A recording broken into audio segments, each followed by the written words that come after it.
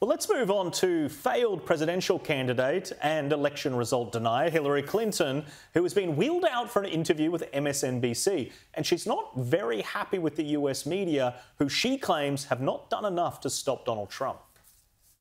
A determined demagogue, unfortunately supported by members of his political party, other enablers, people who care more about a future tax cut than the sanctity of the Constitution, are falling in line behind him.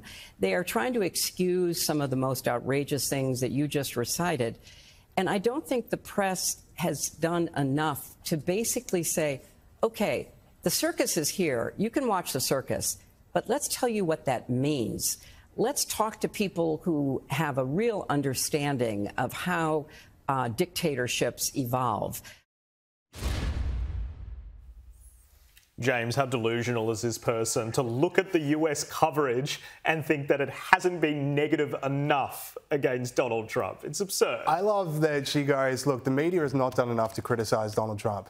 She is on the media criticising Donald Trump. She is doing what she's saying. Calling him a demagogue and a dictator. And that's the other thing, is that she says, this is how dictatorships form, while saying that the media needs to fall in line behind one of the two Democratic parties. Like, I'm sorry? I think if she's really serious about stopping Donald Trump, I think there is an inverse relationship over the years of Hillary Clinton interviews to Donald Trump support numbers. They just, the more interviews, the more his support goes up. So if she's really serious about wanting to get rid of Donald Trump forever, never give another interview. It'd be the best thing she could do for it. Yeah. Darren, what are your thoughts? Trump certainly has a penchant for saying things and making claims whose truthfulness is, shall we say, challengeable. But what matters most is that we as reporters and journalists report the story and find the truth and hold the powerful to account. And it's not really our jobs to be political activists and to do the bidding on behalf of Hillary Clinton or the Democrats or any other political party, for that matter.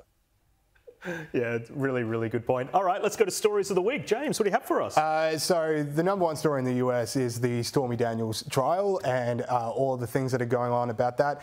And I just love that for years, we have heard we need to hear from Stormy Daniels. We need to hear the truth of what happened. We need to have this case brought up and we need to send Trump to jail. And it's been a moment for the left of just going, careful what you wish for, because you can say all you want that we want to hear from Stormy Daniels. Turns out when she takes a stand, she's going to graphically tell you her side of things about how she had sex with Donald Trump, and you're going to have to sit there and imagine it. You're going to have to sit there and imagine all of those things that she's describing, and it's disgusting the left. I think we've got to grab.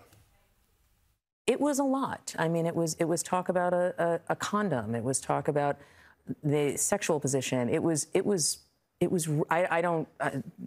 me stop. Yeah. You made your bed, you got to lie in it. Yeah, personally, I don't want to listen to that myself. No.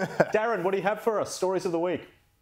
Okay, an extraordinary story. It's Piers Morgan interviewing the alleged stalker who inspired a very popular miniseries on Netflix called Baby Reindeer, which has gone viral.